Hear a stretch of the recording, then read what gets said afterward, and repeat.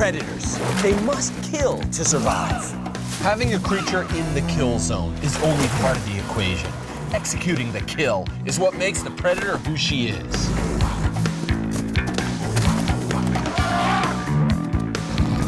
Ambush, teamwork, speed, strategy, endurance, positioning. In this special episode, find out what it takes to be the creature in the kill zone. In the sea of predators, there are those whose tactic is concealment combined with a sudden surprise assaulting attack. These are the ambush hunters. In a bay off the South African coast, lurking in the ocean depths, a fierce ambush predator waits in the shadows.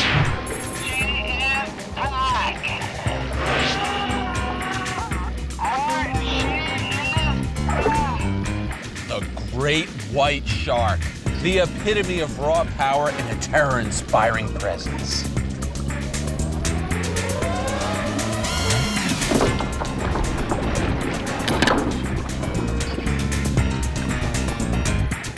This is the last thing many creatures see before their life is extinguished.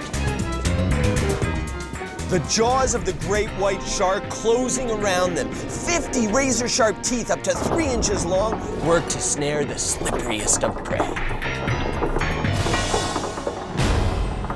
Ah, 2 teeth break right off. But it's no problem. The shark's teeth are expendable. Limitless rows of teeth constantly erupt from the gums and stand at the ready. If one falls out, another tooth immediately moves into position from the rear as if on a conveyor belt. An invincible army of teeth. So how does a shark set up an ambush?